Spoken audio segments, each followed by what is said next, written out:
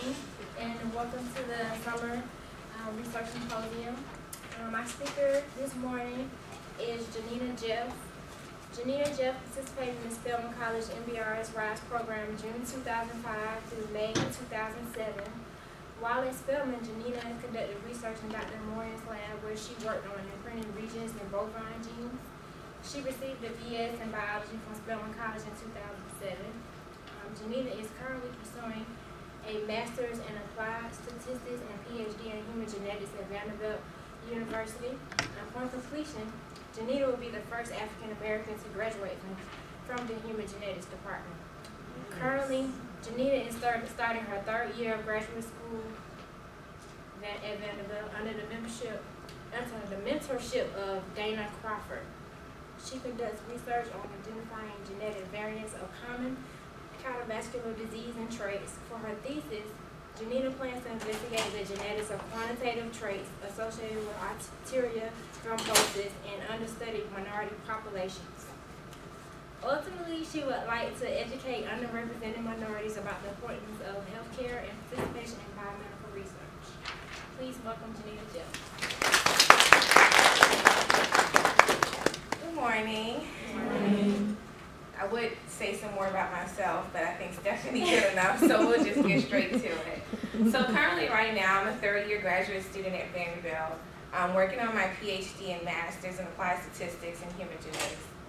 And today, I'm just going to talk a little bit about my road to Vanderbilt, so basically what I did to prepare myself for graduate school, and how I became interested in science and interested in genetics. Then I'm going to talk a little bit about Vanderbilt and the graduate programs that we have there, more specifically the IGP and the IMSD program, the program that I came through. To give you guys a little bit more information, because Vanderbilt really likes Spelman. So when I told them I was coming to give this talk, they were like, yeah, please talk about the IMSD and the IGP program because we really like Spelman students and we really want Spelman students to come and join us. Then I'm going to talk more specifically about the program I'm in, the Center for Human Genetics PhD program, and a little bit about our curriculum, exactly what you can expect if you were to join one of our departments. And lastly, I'll talk about one of my research projects that I'm currently working on, just finished. And if we have time, I'll talk about a little bit more about some of the other projects that I work on in my lab. So, how did I become interested in science? Originally, I became interested in science in high school, and it's really a funny story because, you know, when you're in high school, you're trying to find a place where you fit. And I felt like I fit in the science department. I was always interested in biology, so I started to compete in these science fairs. And it's such a funny story because I would try and come up with a science project, and I would literally just turn to a page in the book, and they had those little, you know how when you get to the end of the chapter, they have little excerpts about, like, what they call, like, discussion questions or, like, those hard thinking questions. And I would take those questions and turn them into science projects, little small science projects. So I competed in science fairs while I was in high school, both locally and regionally. I started off, you know, in high school, and I would win that one, and then I would move on to the city science fair. And then my senior year, I made it to the state science fair, which was really fun. But that's exactly how I became interested in science. So upon graduating from high school, it was time for me to decide where undergrad I should go to. So my grandfather, who sadly enough passed the week after I graduated from high school, always wanted me to come to Spelman. I had an aunt who came to Spelman, and she did so well. And he always told me, you know, in order to be the woman that I want you to be, you need to attend Spelman. So I was like, okay. Spelman didn't give me any money.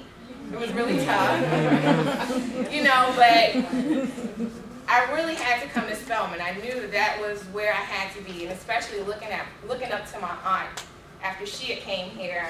You know, I really had to work hard and find outside scholarships to fund myself to come here.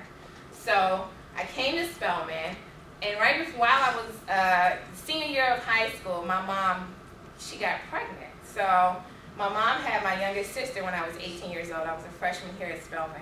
So when I came here, I was like, I knew I was going to be a biology major, and I said I was going to be a scientist. And then she got pregnant and she had all these things that was going on. I was learning so much. I was like, I want to be an OBGYN. And that was my goal when I first came here. I was determined. I said, I'm going to be an OBGYN because I want to really help educate young women, especially diverse women, about pregnancies and things that they should be doing, because my mom didn't know as much, especially having a baby at an older age. So I became really interested in that. But then when I got here, as I matriculated my way through Spelman, I'll talk about how that didn't work out. So my first year, like I said, I was interested in becoming an OBGYN. So I wasn't really, trying to hear the research stuff. I was really focused on doing well and how I was going to study for the MCAT and be an MD. So my first year, I didn't do any research. I just took the regular biology courses, which were really, really tough. But I made it through. And the summer, I decided that I was going to do this Spanish program because I wanted to be ahead in Spanish. I wanted to be different. So I wanted to acquire a new language. So I did this Spanish program at Morehouse. And I came back, and I was like, I want to be a Spanish minor. So I came back, and I was a Spanish minor. And then I heard about this program.